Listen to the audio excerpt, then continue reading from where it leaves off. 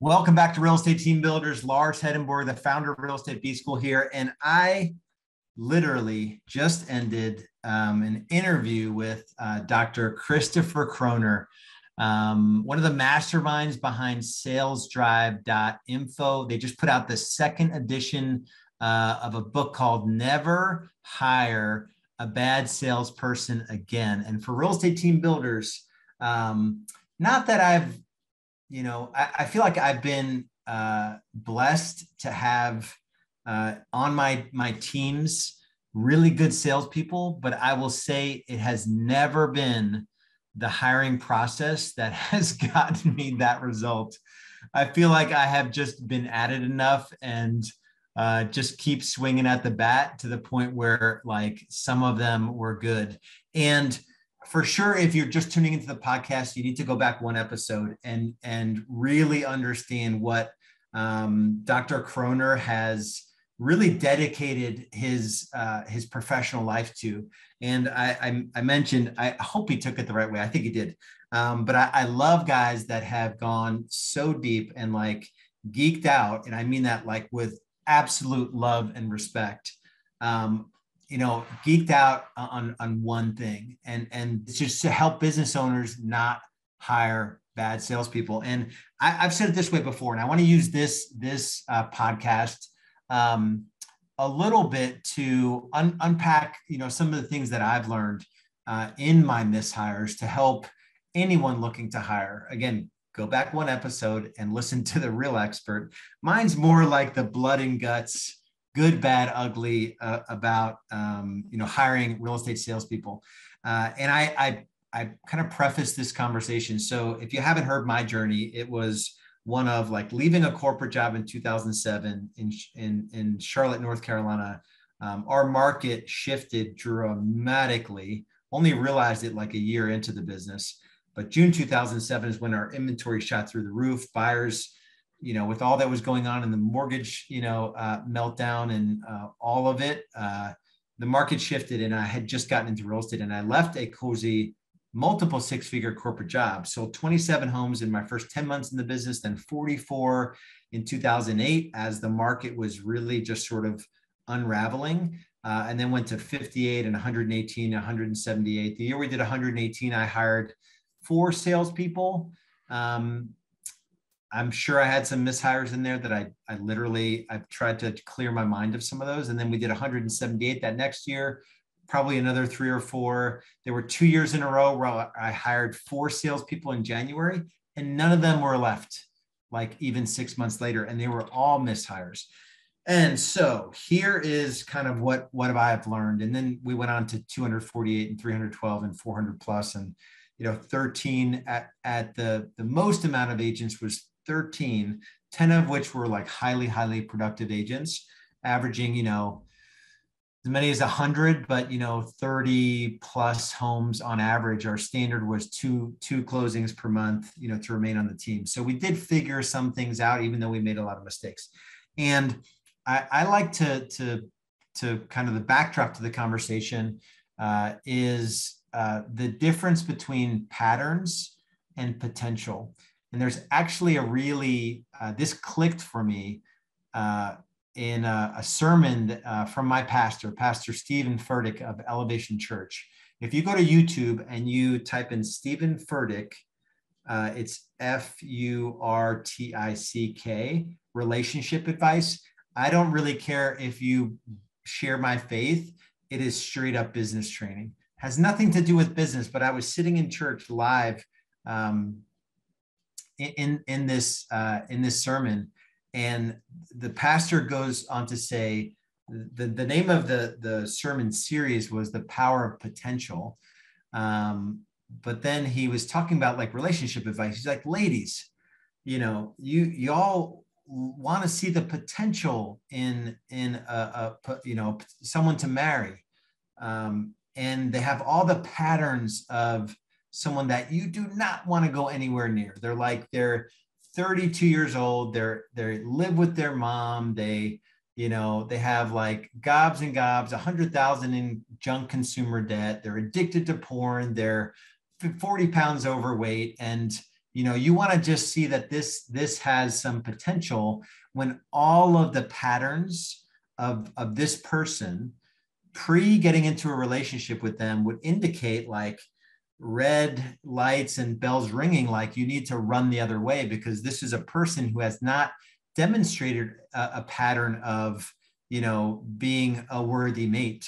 Like all of a sudden you're going to come into their life and you're going to get them on the right path. And you see like, oh, this guy can be so good. And as I was listening to my pastor preach this message, I was like, it clicked where all the mistakes I've made with people in my business in terms of hiring and letting people into my world, it's because I probably wasn't as deliberate as I should have been in the interview process. And even though we had a system in place, I really didn't follow it. I'm not the best interviewer because I naturally am optimistic and I want to see the potential in someone versus their patterns. So rather than, or here's what I would do in an interview. I would say, okay, so the position is this, and looks like your background is this. And I would ultimately sell them the vision of the company and how they could fit in. And they would say, yeah, that's great. I could totally do that. I could crush that position. It's going to be great. And, we would just talk about the potential in the future and how they'd move forward and how their background fits a little bit. They seem nice. I could get along with them and off we go. Really not great. But I imagine most business owners hire this way. And the flip side of that is that you look for the patterns. And this is what Dr. Croner was saying. And the sales drive assessment is the only assessment that I know that measures this part, but it's their actual patterns.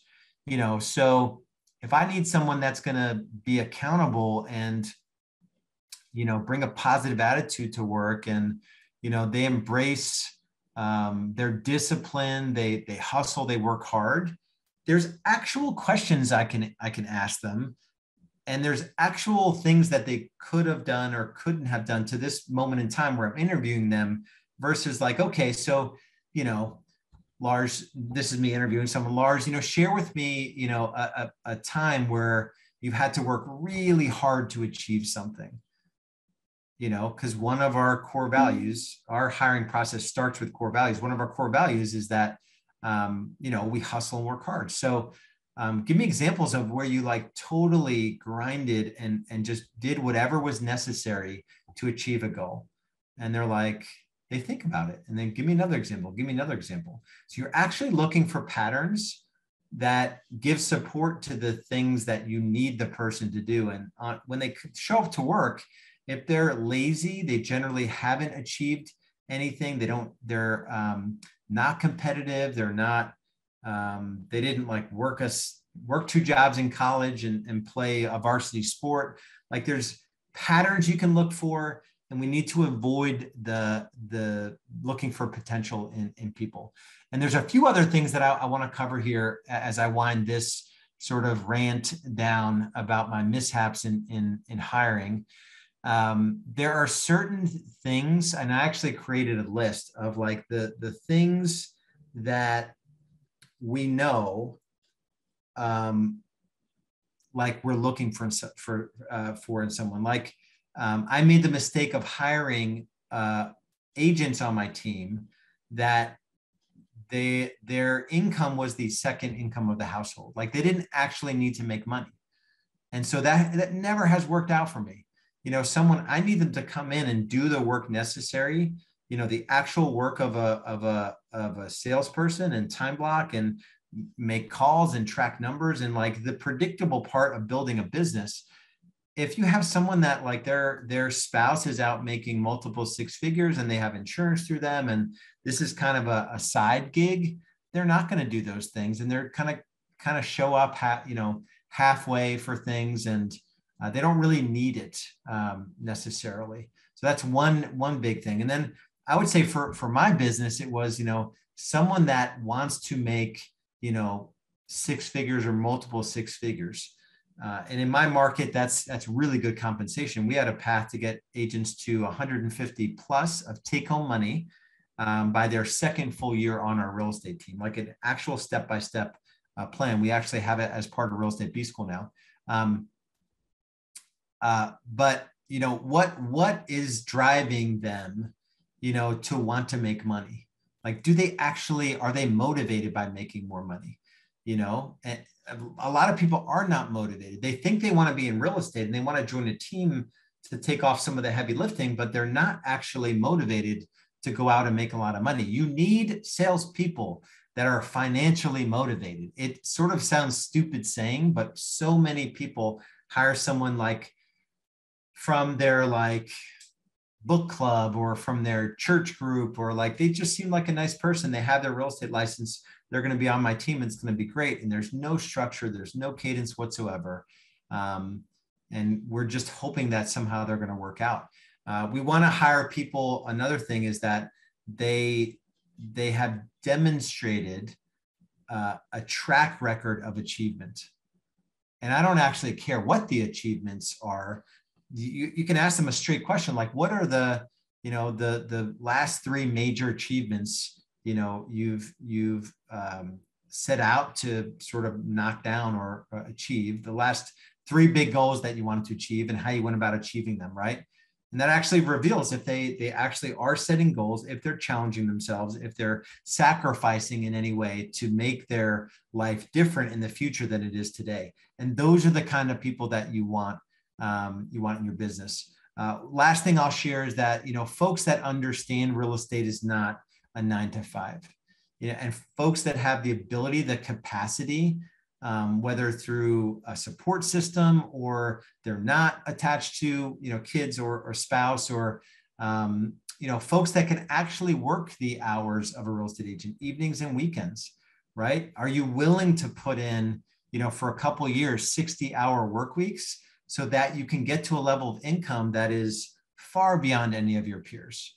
We'll tell that to someone who's like, in their late 20s, like, you have the ability to make multiple 6 figures here, but it's not going to come out of the gate. You need to double down for a couple of years. And in that 3rd year, you will earn more, twice as much as all your friends are earning, because they if they're competitive, they want to know that they're going to be earning more than their friends. So those are just a few things that I've learned in all the mishaps that I've made in hiring. If you're at the point in your journey where like you want to grow, you want to scale, but it seems like you're trading time for money. It seems like you're making all these mistakes. You're not necessarily good at building systems in your business. There's a unique opportunity to partner with me personally to help grow your real estate team and also plug into different multiple streams of income. Go to partnerwithrebs.com. That's partnerwithrebs.com. You can see what the opportunity looks like. We can have a conversation about it. You can book directly into my calendar for a strategy session. So go to partnerwithrebs.com and we'll see you over there. Much love, much respect. We'll see you in the next episode.